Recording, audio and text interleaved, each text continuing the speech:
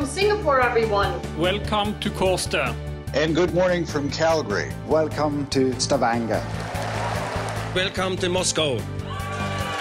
Welcome to Houston. Do you feel the heat, London? Welcome to Lagos. Welcome to Statoil. Good afternoon, good morning and good evening from all of us here in London. We are very excited and privileged to be part of the studio audience today. This is the very first time our entire global community has come together as one. Now we're ready to accompany the Statoil name with the launch of our new vision, mission and also visual identity. Each decade has brought new achievements for our skillful pioneers. Look at this.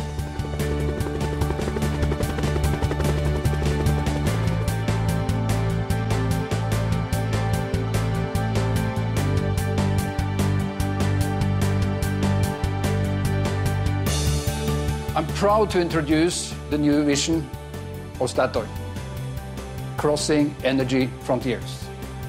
This vision captures the heritage of our past, where we stand today and how we intend to succeed on our journey towards becoming a global energy company. When I look ahead to the Statoil of 2020 or 2025, what do I see? A proud company still dominated by oil and gas production and a high degree of carbon efficiency. A company present in all parts of the world and with a truly global workforce dedicated to deliver on operational targets. And to signify our new vision, from today we will showcase a new, distinct visual identity. To me, the new identity represents the group's history, pioneering spirit and ambition. Today, we have taken a new step towards the future. Together, we have crossed a new frontier. So to all of you, welcome to the next part of our journey. What are our ambitions for the Gulf of Mexico in the future?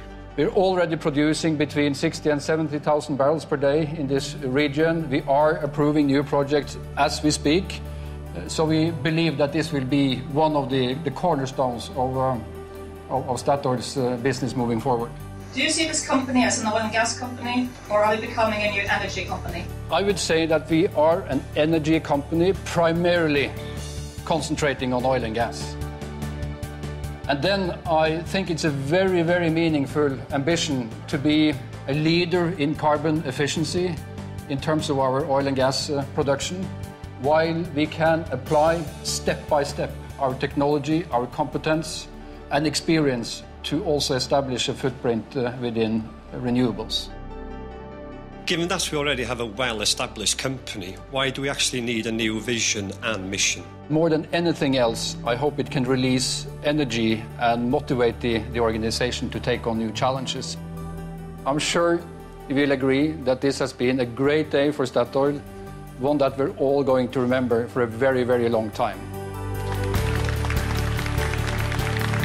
I am very excited about the future of Statoil. I'm very inspired by the new vision. Crossing energy frontiers is very important to all of us in the future of the company. Yeah, I liked very much what I heard today, so I'm excited.